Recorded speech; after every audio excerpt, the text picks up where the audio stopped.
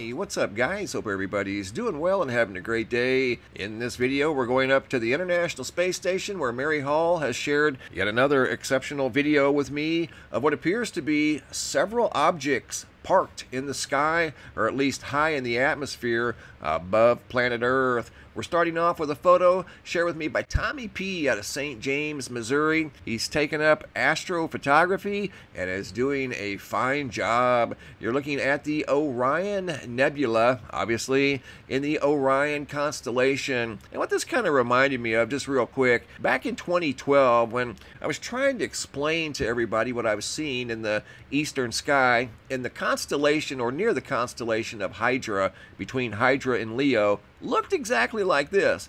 Obviously this is much closer. What I was seeing was very, very far away, about the size of that star right there, but it was a jagged red cloud, and it would switch from a jagged red cloud, like you see here, this is a nebula, to a blue nebula, like that, about that size, way off in the distance, in the sky between Hydra and Leo. But this here is the Orion Nebula. Beautiful photo by Tommy out of St. James, Missouri.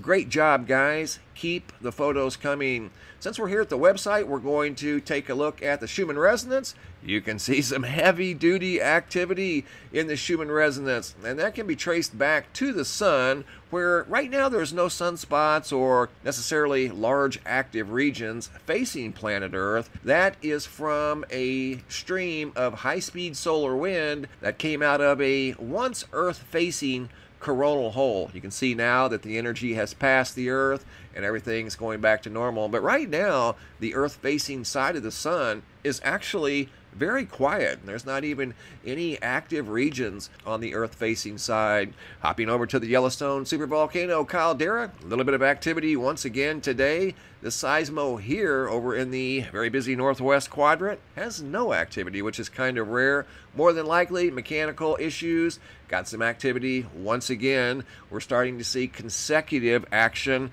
on the seismos in the northeast quadrant. Also showing a earthquake over here at Parker Peak. Didn't last very long, but got some earthquake activity there, Lake Butte, and a couple of other seismos across the Yellowstone supervolcano caldera. And more than likely, those are localized events. But other than that, this is a normal day, the new norm at the supervolcano caldera.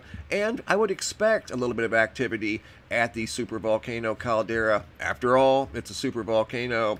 Also want to share a photo that was shared with me here a couple of days ago of this unusual looking configuration. This is actually out in the ocean, and I wanted to tell you guys what this is in case you happen to run across it in the future. I went to the location. Actually, they shared the exact location with me, and it's off the coast of New Brunswick, right in here.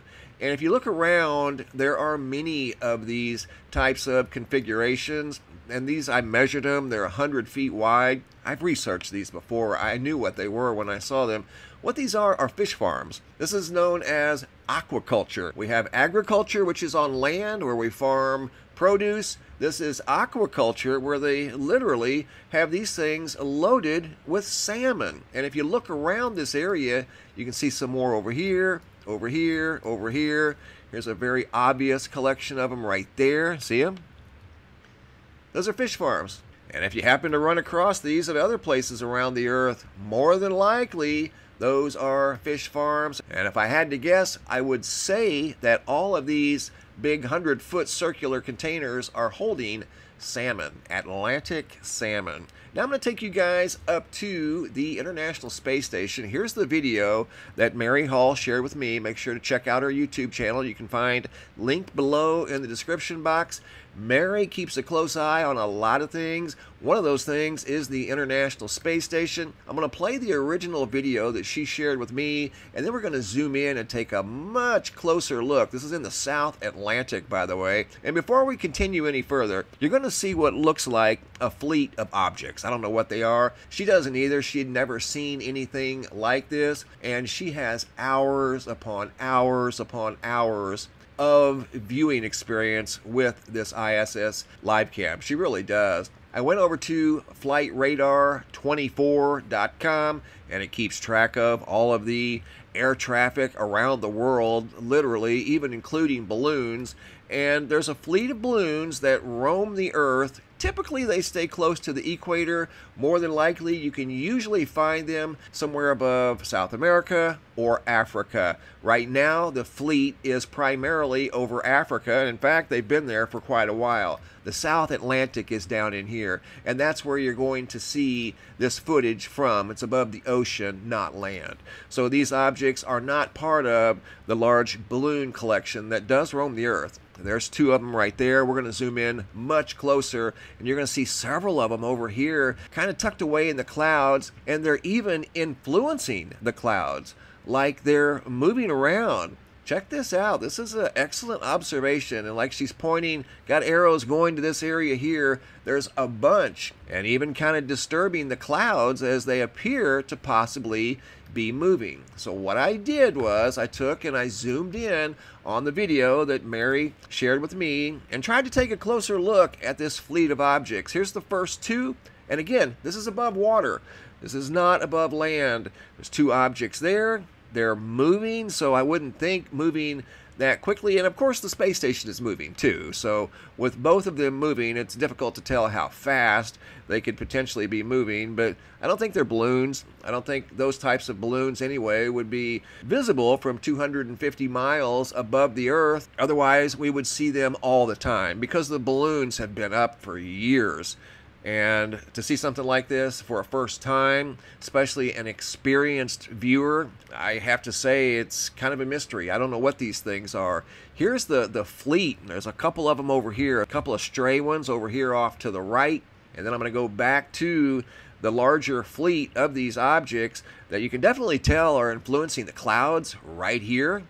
Look at those things. I counted, and there's 15 in this very wide area, some of them brighter than others, and what I think would cause possibly some of them to be brighter than others would be their altitude. If they're up higher, they're receiving more sunlight. The lower they are, the less sunlight they're receiving, like these here, and these are enhanced, by the way. They're not altered in any way. I never alter any of the photos or videos you guys send in. I will enhance, though, looking for unique features. Obviously, this one's in a different format. Light is dark and dark is light. You can clearly see there is a fleet of something parked above planet Earth, visible from the International Space Station. And as I looked at Flight Radar 24, the balloons that I do follow on Flight Radar are not in this location. In fact, there's not too much of anything out there but water. This is in the South Atlantic Ocean. So once again, another great observation by Mary Hall. So make sure you stop by and check out her channel. Subscribe. You can find it linked below in the description box. If you guys have any photos you'd like to share, you can send those to reports at MrMBB333.com. All of the photos end up here at the Sky Phenomena Photo Gallery at the website, and sometimes I'll use them in a video just like you saw right here. Thanks for watching. Have a super day, and be safe out there.